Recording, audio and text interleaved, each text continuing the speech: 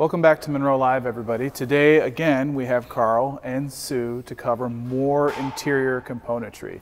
One of the favorite parts of the Model S Plaid for Sandy and I was this center console. It was phenomenal how it worked. But now we have it all tore down, laid out on the table, and these two are going to walk you through how all of this works and a little bit more insight. Sandy is on vacation today, that's why I'm doing the intro, and I need to do a quick shout out to SABIC. Thank you, SABIC, for supporting our road trip and a little bit of the teardown. We really appreciate that. And here you guys go. Have at it. Well, thank you very much.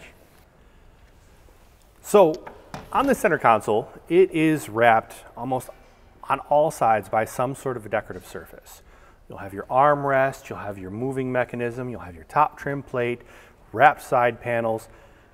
Within all of that decorative surface, you have a very complex mechanism, a strong structural support, and a fiber panel that we will talk about in a minute. The decorative surface is one thing. I don't want to say too much about that being unique or a new design. Real wood grain, very expensive option, but if you bought a Model S, you're paying for it, I guess. On top of a ABS panel, chrome trim, wood panel moving cover, flocked bin, wrapped border around the flocking, nice cup holder, wood grain again, chrome trim, all those nice pretty things, but you can remove all that nice stuff and have something very basic, but then you're still left with a mechanism that's kind of unique. This mechanism, I know Sandy and Corey were incredibly impressed with it. It is super smooth. The actuation, it's just very light touch, and you get just the right speed actuation. And how they've accomplished that is you can see right here these little tabs that are attached to the back of the door. And as you slide the door, those tabs are on spring. Those tabs are actually leaf springs that are on rollers. And you can see these rollers right here. And it's also a beautiful assembly in that these rollers just drop into this track. So once you have those leaf springs hooked in the front onto these tabs on the door, then you place the springs, they just drop right in. It's like a thread spool from your sewing machine, and you just drop that right in, and those will work forever. That's a gorgeous execution. They also have just a simple pad right here that's soft touch to prevent any BSR. And then these gears, how they facilitated the installation is that you can squeeze the gears in and assemble it, and they pop back out into the tracks. The cup holder is actuated the same way, and you can see the leaf spring tabs here. Again, all of the actuation in here is accomplished the same way. It's by gear rollers in tracks with these rolled up springs attached to the tabs. So I was trying to look through how this thing actually functions, and we have a two-stage lock. Locking out for the cup holder, locking out for the bin. All right, so how is it locking? That's actually this small little wire tab. As this thing functions, the tab moves from side to side and holds it in its two different lock positions. At first I thought, well, that little wire tab, that's kind of insignificant. Is that really going to work? But if you really think about what kind of a force this thing is under, it's just enough spring force to overcome it to lock it in place. So it does work. However, there is one thing that bugs me, and I don't know this. I can see no function that serves. Now, I have a sneaking suspicion about the function on this. So let's say you're driving down the road and you hit something. You don't want all the stuff in your cup holder and in your console bin to fly out and just come flying around the cabin. And my sneaking suspicion here is that this is an inertial lock? An inertial lock for the, pop that for the back of that. So as you are, it's hinged way up here, and if you get into a crash event, there's nothing that really holds it down. There's a tiny little torsion spring in there, but there's enough force in an accident event that would pop up and keep your console door locked shut. In an accident event, yes. I was wondering if somehow, since, no, this one is not. I was wondering if this was like a folding armrest, if that was part of a lock that when I lifted it up, if it would fall and lock in place. Entirely possible. Well, it has too much spring force to do that unless we put too much spring tension on it when we put it back together. So that engineers can have their own little arguments about what the function might be in any particular instance, and that's one of the fun things about what we do at Munro is when you're designing something, you know what you're designing for, but when we're taking it back apart, we make some very educated guesses, and I tell you what, this place, they're very educated guesses, but sometimes they are still just hypotheses about what an engineer may have designed a certain part or structure for. So coming over here to the panel. So this is a trim side panel for the center console. Look at the material that this is made out of. This was actually made in several steps. This background material is a natural fiber reinforced, most likely polypropylene plastic. This sheet is compression molded. These ribbings are then overmolded over top of this compression molded sheet. All right, what's the benefit of that? Why didn't you just mold a panel since you already had to pay for an injection mold that entire size to do all this ribbing? Well, it's because of light weighting. Rib to wall ratio for any type of an injection molded plastic is a very important thing. Think about a cheap storage shelf or a $10 Tupperware bin. All of the ribbing that you'll see on those components sink. You can see lines from the A surface looking like some sort of a milk crate. We want to avoid that on anything interior in a vehicle. We want them to be nice and flat. So if this was a direct injection molded polypropylene plastic, we would say that these ribs can be no more than 40% of the thickness of the panel. That causes a lot of interior panels to be 2.5 or 3 millimeters thick, just because they know how big those ribs on the B-side need to be. But if I were to compression mold this panel here and then overmold the ribbing, I will have no sink. I will have no sink read through. I could very well make a compression molded panel that's 1 millimeter thick, 1.5 millimeter thick, and then put whatever structural ribbing I need, which makes this very, very lightweight. And not only that, when you're talking about this reinforced formed material, what you're seeing in there, and you can see the fine grain structure, is it's a natural material, which means that this is more green than if we made the entire part from this plastic. So using this natural material, and that can be, gosh, that can be anything from bamboo fibers to cork particles. There's all kinds of different plant material that's used in here. 10 years ago, when I was in a research group, my boss came over with a 5-pound bag of hemp and dropped it on my desk and said, "Separate my stems and seeds." And that was actually an important thing because you do want very consistent fiber size. You don't want anything that's big and chunky getting stuck in there and messing up how you're compression molding. But I thought that was hilarious when he did that. That is pretty funny.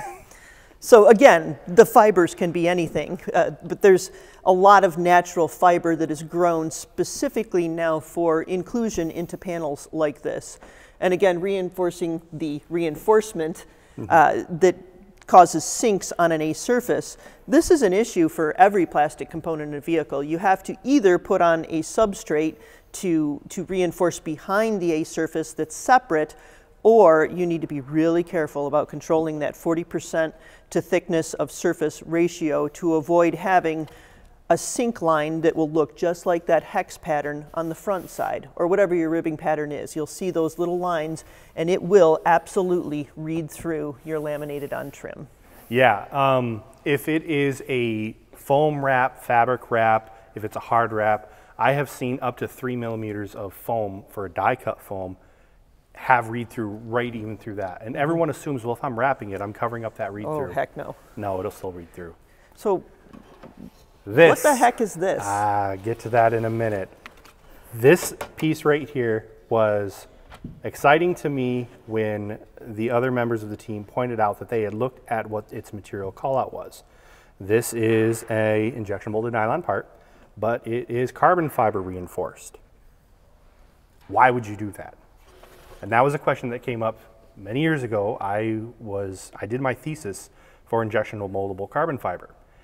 And in a sense, you would say, well, that's throwing pearls before swine. Why would you take something that is that expensive and just use it chopped up inside of an injection mold? There is a business case to be made for it.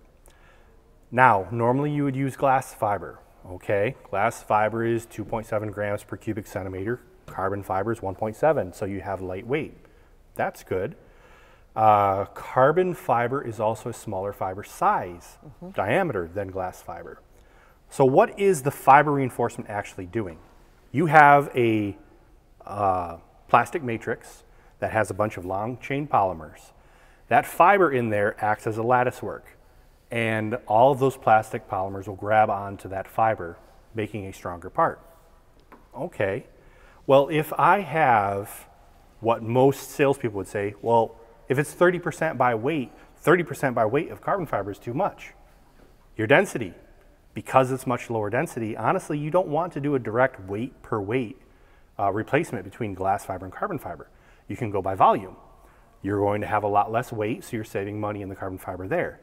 But not only by volume, since we know that that fiber is acting as a reinforcement with all of those polymers grabbing on, since you have an increased number of fibers per cubic centimeter, you actually have even more strength. So you can have a part that has equal properties to a 30% glass filled with a much lower carbon fiber fill content. I had some samples that, because the density of the polypropylene, which I was using, is like 0.9, it would float on water. We could really, really save weight. And I do believe that that was their goal here, was to save weight, because they have some very thin structure. I don't know if this was a test sample or if this is something that this company has been doing for quite a while. Because again, I have not looked into this since I wrote my thesis a dozen years ago. But I asked Sandy about it. I asked him if he had seen an injection moldable carbon fiber yet. And of course, all of the things that he can pull out of his hat, he gave me this. This is not from automotive, so that's probably why I did not know about it. This is actually a frame from a crossbow. And this is nylon injection molded with carbon fiber for reinforcement. Now, they kind of went ahead and gave a grain pattern that looked like woven carbon fiber, but that's just a grain in the injection mold. They just wanted to make it look pretty and high tech. It is just a chopped fiber reinforcement. So even though I did not know about this stuff when I was in automotive and researching it, apparently it's something that other people have been doing and doing with success. So I'm very, very happy to see something that I thought was a science project when I wrote my thesis that is making it into automotive. It's come to fruition. Yeah, and again, just emphasizing that the changes in the automotive industry happen so rapidly, and you need to be up with the current industry trends, because this was not this same construction a couple of years ago. And we've seen that Tesla implements running changes throughout their vehicles with the latest technology. So each iteration of their vehicle has demonstrated advancing technology, and then they backfill through the rest of their vehicles with that same technology. I don't know that that's happened with this part, simply because carbon fiber is expensive. And in the Model S, again, you're paying for expensive and high quality. But again, that is what's been done in the Tesla model, the backfill of new technology. Yeah, and not only is it expensive, but most carbon fiber, since it is those carbon fiber sheets, when they make carbon fiber, it is made from PAN, polyacrylonitrile. It's kind of burned off, leaving that carbon strand. That stuff is so light, so fluffy, that when they manufacture it, it can blow away. So they have to put on sizing, which is basically a little bit of the material that it will eventually go into onto those fibers just to hold them together. Because most people use them in those sheets, those are sized for epoxy. You cannot take that material and just chop it up and put it into this. You have to work with a carbon fiber source to use a sizing that will work with your thermoplastic or any other material. And I know back when I was doing it, that was the challenge, to find a supplier that would have chopped fiber that would work with, I was dealing with polypropylene. You can do it, you can do it. I don't know why, even today when I talk to people about it, they say, well, why would you do that? It's too expensive. Not if you think of it in the right way. You know, there are other industries even that are using it that are not as advanced as automotive, including things like, say, fiberglass pools. There's chopped carbon fiber in there. There's even chopped Kevlar, which is an aramid fiber, which improves your abrasion resistance. So if you strategically place and use and locate those high-tech fibers, you can still make a cost-competitive product with enhanced strength, enhanced abrasion resistance, and not be a lot more expensive. So I hope this was interesting for you. Yes, we have a nice decorative trim material, which is a high-end expensive trim, but that you could have on any vehicle. We have a very unique mechanism that functions fairly well. That's quite nice. We have materials that are not necessarily exotic, but not known to a lot of people, with a compression molded natural fiber panel, which gives you a great weight savings, carbon fiber reinforced structure. I hope you found this interesting. I hope you liked what we were able to put together. Again, all of this stuff will probably be dug into in even more detail into our reports. So from Munro Live, thank you very much for watching, and I hope you have a good day. Thanks for joining us.